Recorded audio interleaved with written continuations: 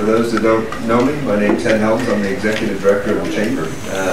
Very simply, our mission to promote trade, investment, and understanding between Brazil and the U.S. In the case of tax, boy, that needs a lot of understanding, so I think it's very positive. We have done other tax events, but my experience is also complicated. You get every 3 to 6 months you have to do an event on tax just to kind of get an understanding of it. I want to thank Mimi and Aaron Schreier. They're members of the committee. We have a trade investment committee, and they come together and suggest ideas, and so that's was the genesis of that, and then they bring in their colleagues and get going. But in the United States, we don't have a lot of rules that are black and white. You have to look at everything from what is the substance of the transaction. We have various principles of substance over form. And one I explain to clients is, for the moment, when they come for advice and we're then to do the tax returns and working with some of my colleagues to give them advice, I first look at them and they give me an org chart and they give me everything that everyone does, and they say, okay, so this is what it is. What's the U.S. tax implications? My first question is, what is it you're trying to do here? Forget the agreements between the entities, forget the structures. What is it you're really trying to accomplish? Once we know that, I can tell you, regardless of the structure, what the U.S. tax implications are going to be. Because if you ever get examined, that's the first thing you're going to look to do. If you ever have to go to court, which God forbid you don't want to do that in the United States with the tax system, they're going to first look at what is it that's actually happening here. The biggest thing I get when I have inbound transactions is that, well, what do you mean that the states have a separate level? I know Brazil has their states and they have some of their own stuff, but here it can be even more complicated because the states have their own rules, their own definitions. Some tie in with the federal law, some do not. Okay, so you have to be very careful. And you have to look at whatever you're doing in whatever states, especially real estate. If you start owning property in different states, you're going to be subject to tax there. And it's going to be their rules that are going to apply. And some of the biggest things is here in the U.S., you have depreciation, especially if it's, you're really renting it out, things like that. Every state has their own different depreciation rules, so it can be complicated. Individual ownership, not really recommended if it's of any real value, as I just said, because you not only have the income tax issues to deal with, but if you die owning it, it's going to be a huge estate tax that you're going to have to give over to the U.S. government.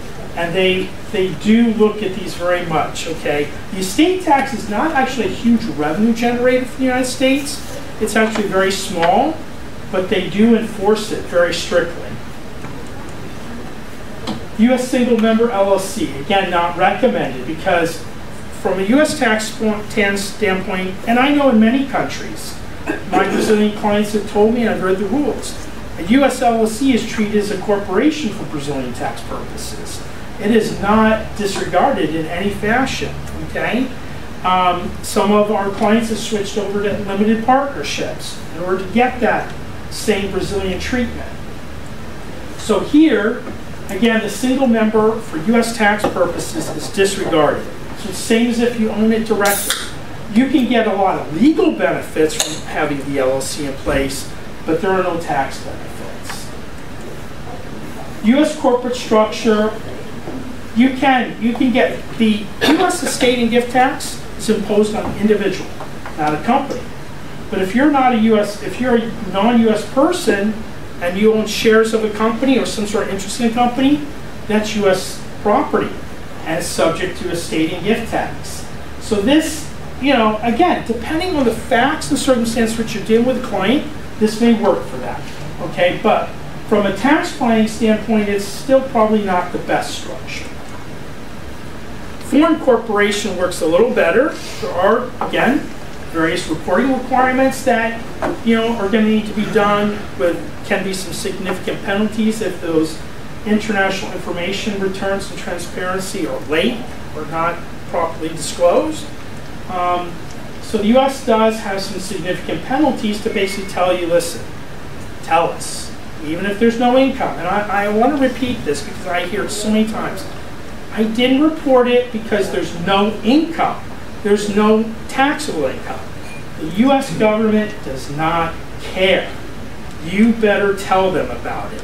If you are a US taxpayer resident of any kind and you're subject to US tax, okay, and you have any kind of interest, it could be 0.5% in a foreign entity, foreign financial account, or anything of that nature, you better report it, regardless if there's any income. If you do not, there are significant penalties. One of them is what we call, you may have heard of, is our foreign bank and financial account report. That starts at $10,000. If they find that you willfully disregarded the rules, it can go to $50,000 a year per account. And if they feel that you really were willful, they can take 50% of that, of each account, okay, as a penalty. And we have a lot of court cases right now that are showing that the US government is taking a stance on this, and they're taking it.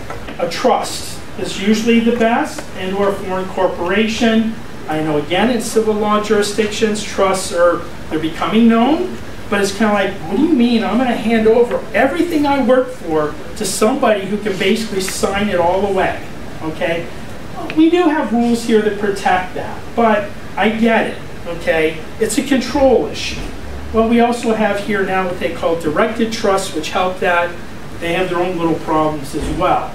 But simply, the last three as a general rule are probably your best structuring measures, okay?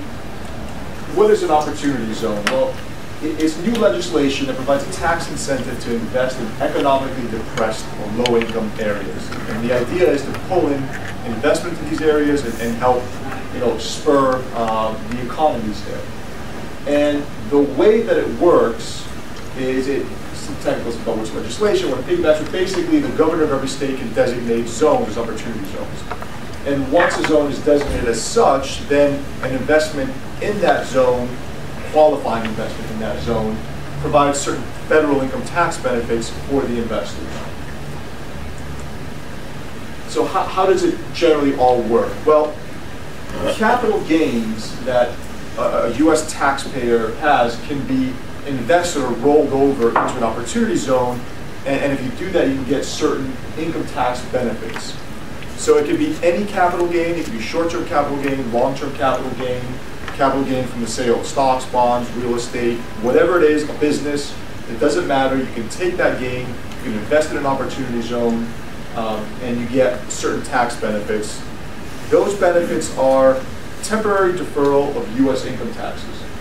So you don't have to pay income tax on that gain that you rolled over to the opportunity zone investment until either you sell the investment or the end of 2026, whichever comes first. In addition, you get a reduction of the tax that you have to pay. So if you hold that investment for 5 years, you reduce the federal income tax on that gain that you rolled over by 10%. If you hold it for 7 years, you reduce it by another 5%. So at the end of 7 years, or 2026, again, depending on the timing, you can not only defer your tax until that period, you can also get up to a 15% reduction in the tax due. And that's a very nice benefit, but it's similar to 1031 exchanges. If anyone has ever heard of a 1031 exchange where you can defer gains on the sale of real estate, you roll it over. This works the same way, but there is actually a deadline, so you can't defer indefinitely. The biggest benefit, at least in my opinion, is this permanent deferral that's allowed. So if you invest in an opportunity zone and you keep that investment for more than 10 years and then you sell it, any appreciation in the opportunity fund investment is going to be free of U.S. tax completely. The big question is this available to foreign investors? The answer is, under certain circumstances, yes, it is. And if there's a non-U.S. investor, Brazilian family office or individual that has capital gains that are subject to U.S., can't invest directly in an opportunity zone. So you can't have an individual go and buy a building in an opportunity zone. They have to invest through an opportunity zone fund, or a QOF, as it's commonly called. A QOF can be a partnership, or it can be a corporation. It can even be a REIT, actually, that gets mind-numbingly complicated. But most that at least I've worked on are partnerships. But for a foreign investor, it might make some sense to use a corporation because of some of the reasons that Jack mentioned. You get some of those blocker benefits. But there's flexibility. Opportunities don't fund. So the first piece of advice we give all of our investment professionals, all of our real estate investors and owners is, though opportunity zones do have tax benefits and they are limited time, there's a limited time period for the investments, you have to make sure it's a good real estate investment to begin with. Because if you're not going to see any gains on it, it might not make sense to make that investment to begin with. One of the other things I just want to mention on that topic is one of the gray areas that still exists in the opportunity zone funds and investments is we don't fully know what the penalties are if you don't qualify or you false qualify. So people have been very hesitant to place some of this money because they don't know what the ramifications are if you don't hit all of your qualifications and all of your thresholds. And there's one, just to that, there, at least up until a few months ago, there was a lot of hesitancy because of the lack of guidance. Right? If you look at the actual code provision, it's a couple of pages, all these substantially words like substantially and with no real definitions, and then you had regs come out about a year ago, and then more regs come out a few months ago. And it wasn't until the second set of regs when it started becoming more concrete. A lot of the questions that were being asked by tax practitioners and real estate people were now answered by the reg provisions to some extent. But you guys know that you can sort of structure an investment in a million different ways. People get very, very creative. And even with the existing regs, there are still a lot of gray areas. Can I do this? We get questions every day. Can I do this? Can I do that? So there's a little bit of uncertainty about what you can do other than the very traditional investment. And up until very recently, that was making people not want to get into this unknown quagmire potential. Intended on having most of the opportunity zones. The idea behind it was having neighborhoods that need the investment and need some help. And truthfully, there are a wide spectrum of neighborhoods, including the Lower East Side is one of the largest opportunity zones in New York and Manhattan. Long Island City that already has a ton of development. So these areas were determined really 2-3 years ago. The governor started putting in suggestions. Some of these areas have already changed. So there is a broad spectrum, and there is business risk with it. But I think the underlying risk of it, because most of the investment is real estate, is making sure the real estate deal makes sense one way or another, and not underwriting overly aggressively because it isn't an opportunity zone. And we're seeing that on the transaction side because we're not getting a quantifiable premium on our assets and opportunity zones. We're getting market offers and market transactions, but definitely seeing more activity.